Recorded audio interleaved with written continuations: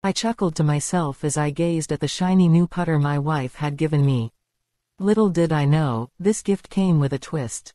She made me promise that I could only use it when she picked out my golf outfit. A few days later, excitement bubbled up as I showed the putter to my golf buddy Jeff. I promised him that I'd wield it the next time we played.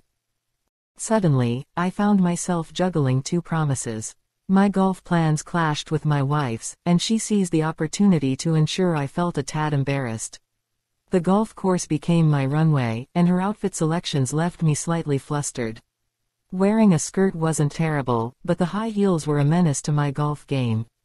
And reapplying lipstick after every shot became an unexpected ritual. As I stood on the first hole, a triple bogey seemed imminent. Then, a familiar voice broke through my concentration, "Come on Jeff, it's taking us forever. And I think your stilettos might be bad for the greens, but they're great for your legs." John's laughter echoed, "Next hole, I'll let you hit from the latest tee." My cheeks flushed with a mixture of amusement and embarrassment. This wasn't my finest day on the links, that was for sure. But as we reached the 19th hole, Jeff graciously bought the drinks, and the camaraderie eased the sting of my subpar performance. As the days passed, I found myself reflecting on that quirky golf outing more and more. Strangely, what began as a fun experiment had opened a new door in my life. The experience of embracing a different side of myself on the golf course led me to ponder my identity in a deeper way. After some soul-searching, I made the courageous decision to embark on a journey of self-discovery and transformation. With the unwavering support of my wife and friends, I began my transition to become the woman I had always felt was inside me. It was a process of rediscovering my true self, embracing my femininity, and understanding the complexities of gender identity.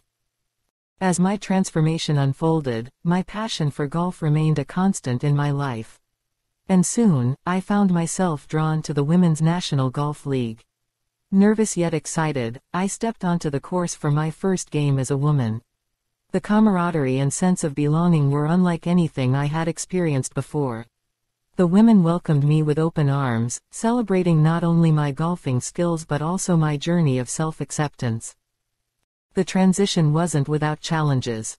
Adapting to new physical strengths and limitations required time and effort. However, with the support of my fellow golfers and a determination that stemmed from my own personal growth, I persevered. My golf game evolved alongside my identity, and I became a stronger, more confident player. Joining the Women's National Golf League wasn't just about the sport, it was about embracing my authentic self, connecting with like-minded individuals, and breaking down barriers that limited my potential. Each swing of the club became a celebration of my journey, a reminder that I was capable of more than I had ever imagined. Over time, my name echoed in the league as a symbol of resilience and transformation. My story became an inspiration to others who were navigating their own paths of self-discovery. As I stepped onto the greens, I no longer carried the weight of two promises made on that fateful day. Instead, I embodied the promise I had made to myself, to live authentically and wholeheartedly as the woman I was always meant to be.